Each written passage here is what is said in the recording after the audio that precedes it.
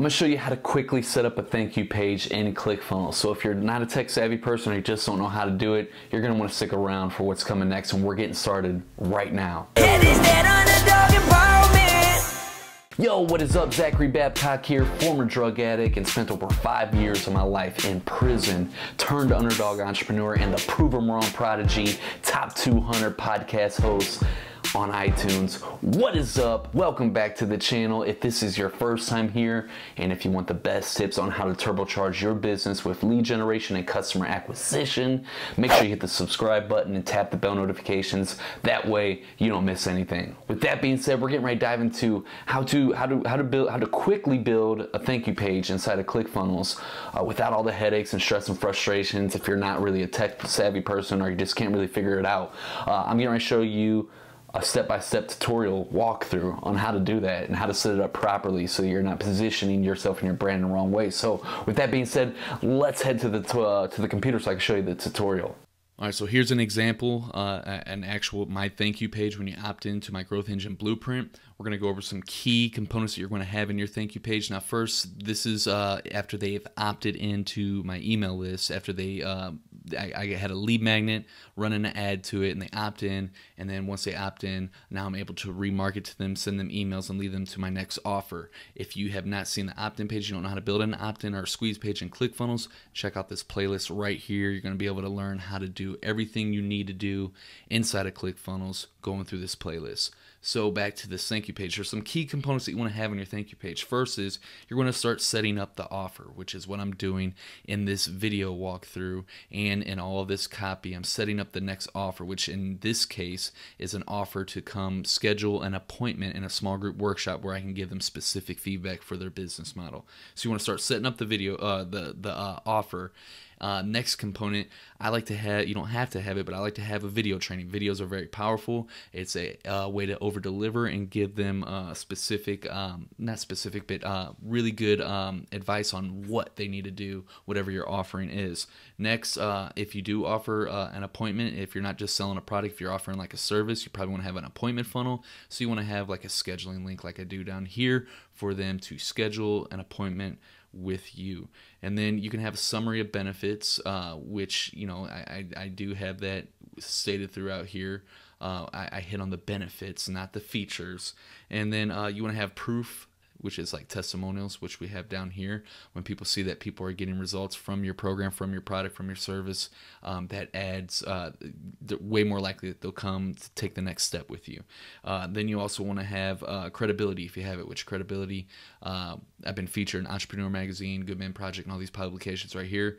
Adding that does, you know, increase your chances of them actually taking the next step. So those are the key components that you want to have in a thank you page. Now let's actually build one out. Going back to the same exact funnel that we did the test where I showed you how to build the opt-in page, we're going to actually build the thank you page now. So I went through the actual settings of the actual funnel step in that last video. Check that out if you didn't do it yet. So now we're going to go to the thank you page. We click on that. First thing you do, it's going to have you actually select the template that you want. I always start with a blank template. So they have all these pre-built templates, which you can use them if you like, but I like to build from scratch. I just find it's the best way. So I'm going to go to blank thank you page, select template. It's going to download it. And then once I get it right here, first thing I want to do is I want to set up the publishing, which is like the path. So, you know, I can name it whatever I want, and then I would put test 2 to name that. And then anytime I wouldn't never send nobody the link to a thank you page. Obviously you want to send them the link to the opt-in page, but you know, you just have that set up. And then now it'll read, well, I already used that path before, so I'm just going to change it to testing 2.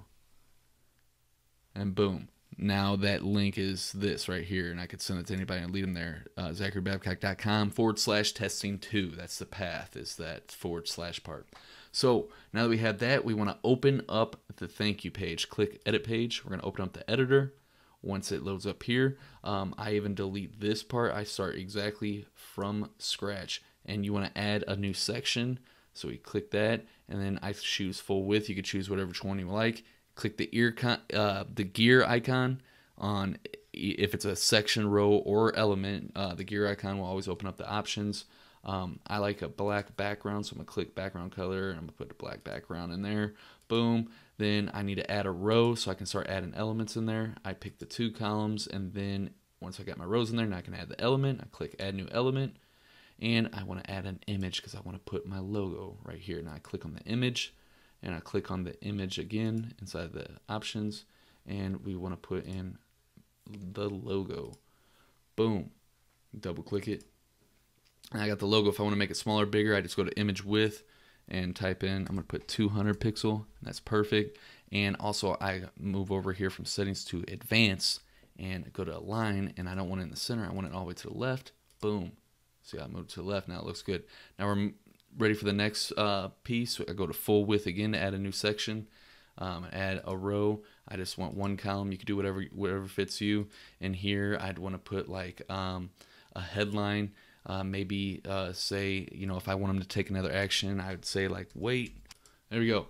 And then, wait, you're almost finished. And then I would state the next step, whatever that would be, what I would want them to take, whatever you want them to take. And then I'd add another element. I want to put the video here.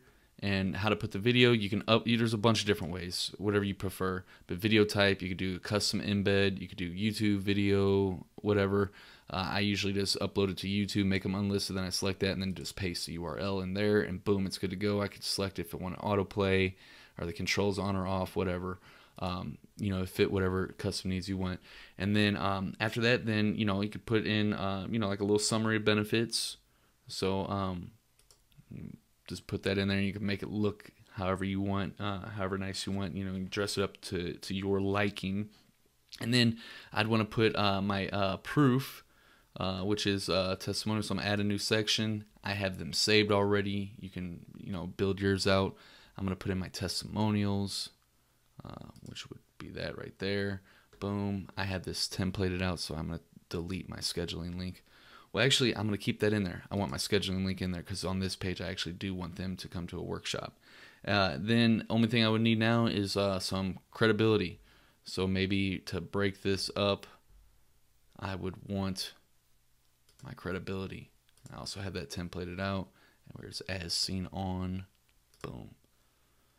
And there you have it. There's the thank you page, and that way they have the next step in process, and you'll obviously be sending them emails that's going to lead them back to this page to book an appointment with you if that's the next step. Or you might be sending them emails to buy a product, which you can start setting that up here and maybe even make an offer. I usually don't do it the first contact. I don't want to be coming out right out the gate. I want to build that relationship.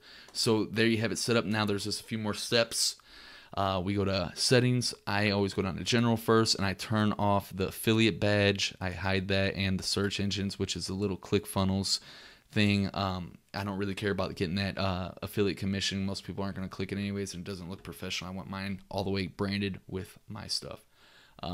Then also tracking code. This is where, since this is a thank you page and they just opted in, this is an actual lead. So you would get your lead event pixel from Facebook and just copy it and then paste it right in here. I'm not going to go through all that because that's not what the purpose of this video is, but you paste it in right here under the header code. And then once you have that in there, or any other tracking codes that you'd want, you'd put them in the tracking code section. Finally, go to SEO metadata, and you got to name this whatever you'd want it. Boom, and put in your description and your little keywords, your name, and obviously a little image, and there you have it. It is all set up. You would hit save. Bam. Now that it's saved, we go to preview.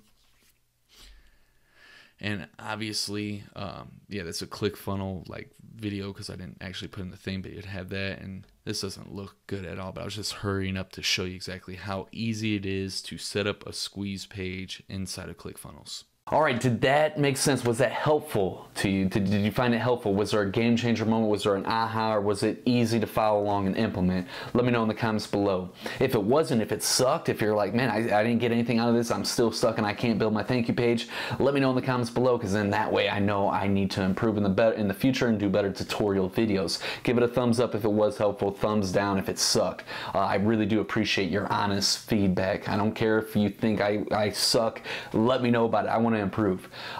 Yeah, and with that being said, make sure you hit the subscribe button and tap the bell notifications if you want the best tips on how to turbocharge your lead generation and customer acquisition for your business. And I will see you on the next video, but until then, you can check out one of these videos that I'm getting ready to share with you right now. We put them hours in to bring them dollars in. This that underdog empowerment. We put them hours in to bring them dollars in. My name is Zachary Babcock.